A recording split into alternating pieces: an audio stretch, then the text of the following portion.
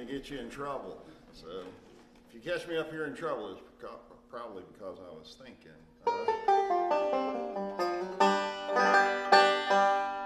Well, I'm Jim Pankey. Some of y'all may only know me if I do this. Y'all laugh, see, I know. There's my people. I spend a lot of time creating banjo content for anybody that wants it, and it's all free online. So I'm easy to find. So if you want to learn to play the banjo, I've got you covered. I've got free lessons and just no paywall or anything like that. So help yourself, go learn, and then come here and take my continuing banjo class.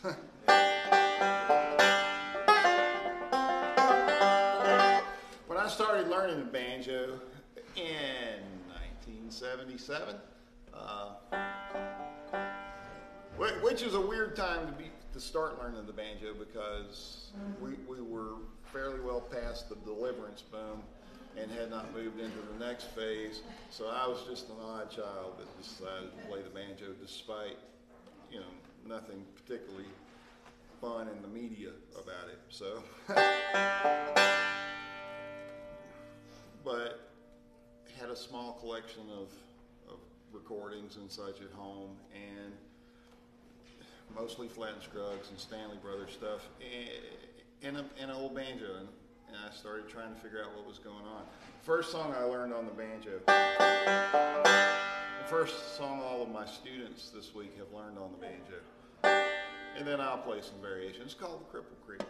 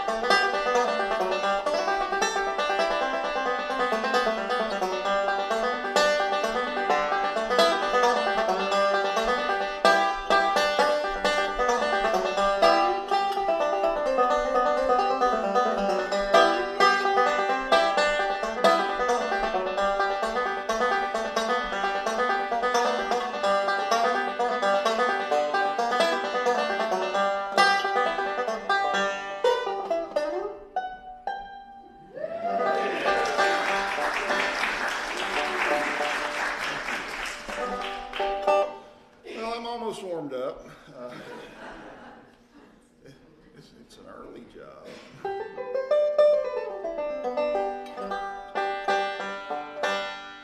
And so, this is the type of, that's the sort of song my students learn.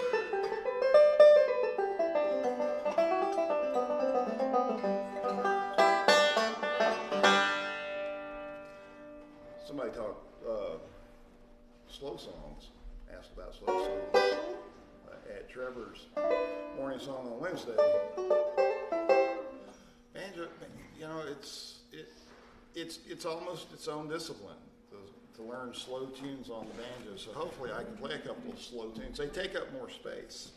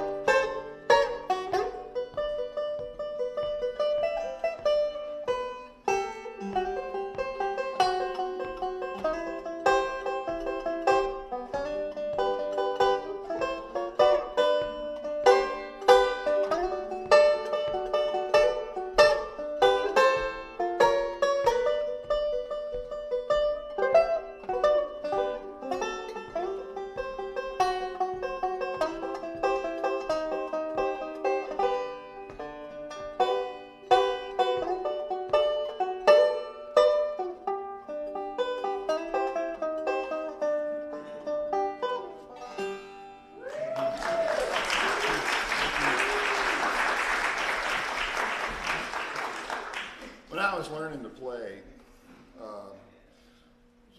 like a lot of students, I was just kind of relegated to my bedroom, especially at that age, and I would sit and just play banjo. And I had a lot of fun doing it, and I had a little record player, and I could put my records on and try to figure it out. And I spent a lot of time just by myself learning. We moved, and I changed schools, and still young enough to be riding the school bus. So I'm on the school bus with, you know, it's like the first time on this bus. And there's one seat on the bus, and the guy sitting in the other seat beside it, he's a rather intimidating looking individual. I don't know if I want to sit with this guy or not, but it's the only seat on the bus. You care if I sit down? He looked up at me. He looked up at me in all seriousness, said, "Have you had your shots?" Right. He didn't know he was a prophet, but and I thought, okay, you're smart aleck. I can get along with you. So I sat down and we began to talk. And the only thing, you know, that I was really into at that point was music and playing the banjo. And so that came up, and he said, "Well, I play the guitar." I said, "Well, cool, we should get together and play." He says, "I got one better than that. You should join the FFA, and we'll start a string band." And I'm like, "What is the FFA?" He said, "It's the Future Farmers of America, man. Everybody knows that." I'm like, well, okay, maybe everybody does now. And so I thought, well, what do I have to do that? You know? And he was like, "Well, you know, if you're in an agriculture class, then you can be part of the FFA." And I'm like, "All right. Well, I've got electives, so I'm like, as soon as I could, I went ahead and joined the FFA, and then wound up in agriculture. And we did start a string band. There was a tradition at that school to have little country string bands, which went back to the 1930s. And well, okay, this is kind of cool. And so we played for a variety of places. And so, you know, if you had a civic organization, we played it. And stuff like that. And we did it just to raise money. And that's when I became a professional musician, because my first paying job was a pig. Because you had to have an agricultural experience as a kid, and me not being really from an agricultural family, now I had a pig. And a band. And so we got to play a lot of different places. So it's fun. But a lot of that time was completely misspent. Not that the banjo playing didn't really count as misspent, but I learned tons and tons of just a foolish song.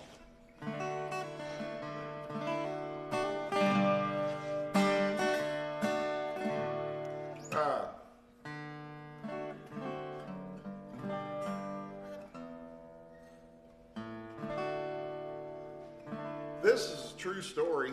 Names have been changed to protect the innocent. Maybe.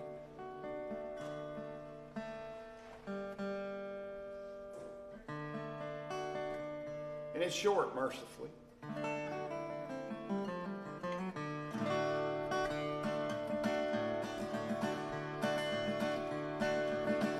And now I'm hoping this is the right key, but here we go. Well, the first time I saw Dixie was in a parking lot in Denver. I was sitting in my pickup truck alone. She came out of the store, took one look at my truck, and asked me if I'd like to take her home. She said she had a new place, but we went to her old place, 'cause there was something she'd forgot to do. Well, one hug and one kiss later, she unplugged the refrigerator. That's when I'd learned I was helping Dixie move.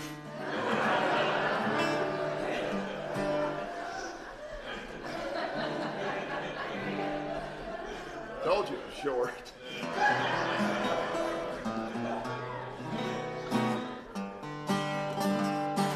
And, y'all excuse my voice, it just is what it is. Nobody said I could sing. They didn't say I wouldn't, though. So.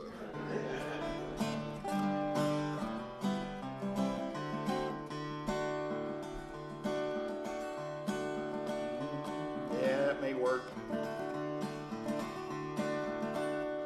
Well, when I was a lad in a fishing town, an old man said to me, you can spend your life, your jolly life, just sailing on the sea.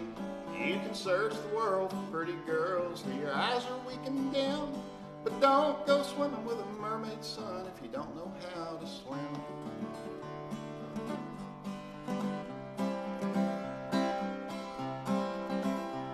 Well, I signed on to a whaling ship my very first day at sea.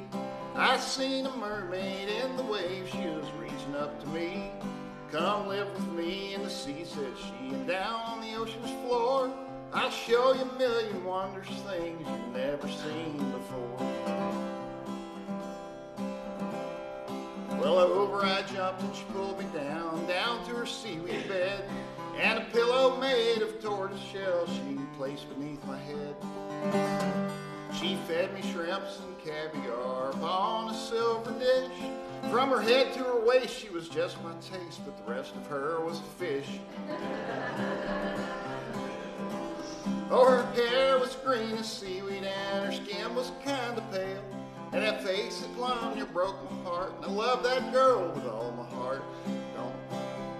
Let's see what did I not do? Yeah, I did not like, only like the upper part. I did not like the tail. Try not to get confused there. Well, then one day she swam away and I sang to the clams and the whales how I missed her fins, her seaweed hair, and the silvery shine of her scales. But then her sister, she swam by and set my heart a-whirl, 'cause her upper part was an ugly fish, but the bottom part was a girl. Yeah, her toes were pink and rosy and her skin was kind of pale, and I loved that girl with all my heart. No, let's see. Sorry, y'all, it's early. And those legs, they plumb near broke my heart, and I love that girl with all my heart. No, I don't give a damn about the upper part. And that's how I end my tale. Oh.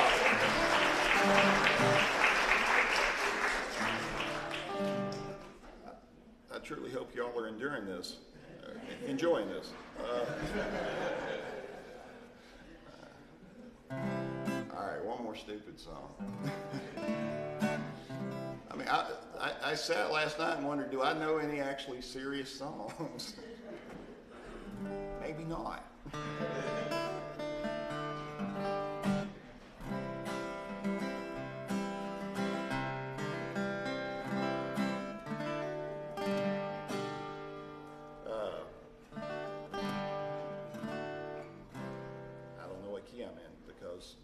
My voice.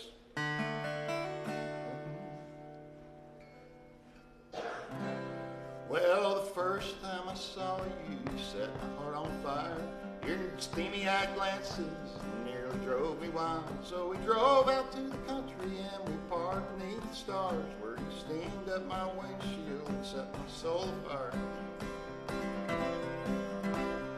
You moved into my place that very same night. I was so happy it was love at first sight. Then I came home early one day the next week, found a man in my closet, said he's playing hide and seek. Well, I may be stupid, but I'll never understand why he was playing hide and seek with all his clothes in his hand. So get your feet off my table, your head on my bed, get your hat off my hat rack and put it on your head.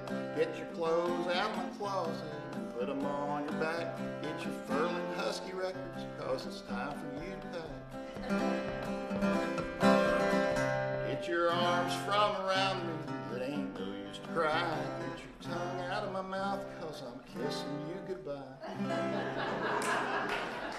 Misspent unity.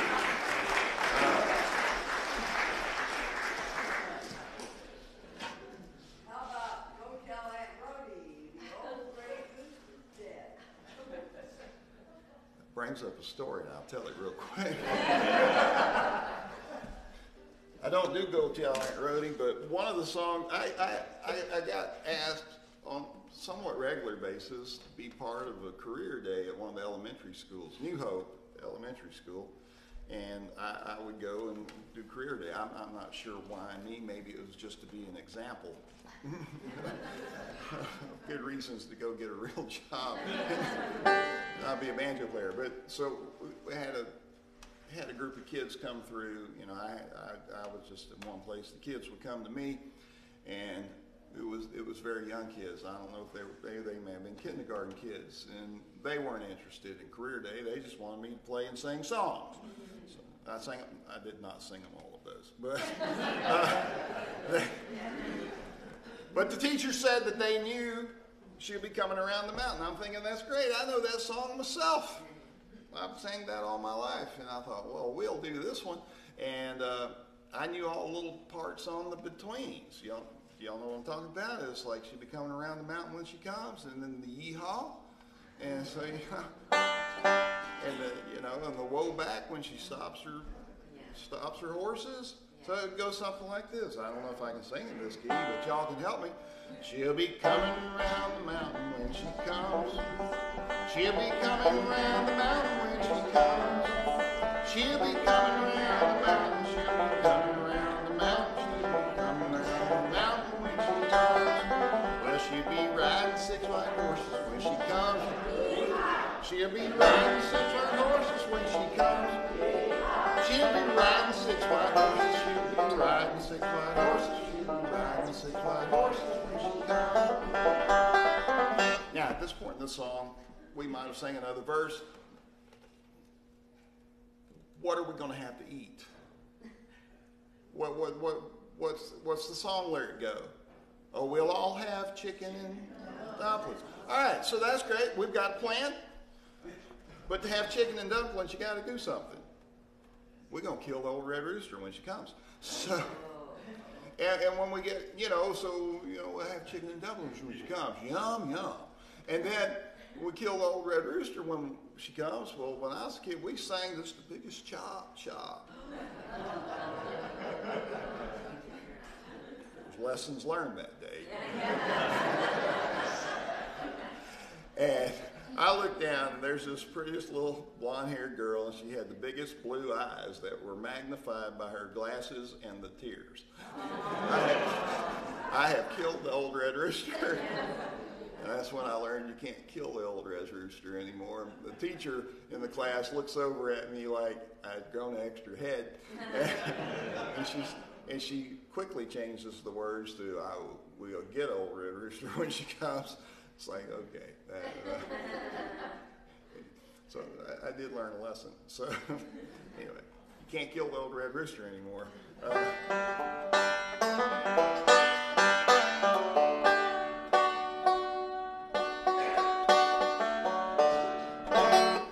right, on a more serious note, we'll do something.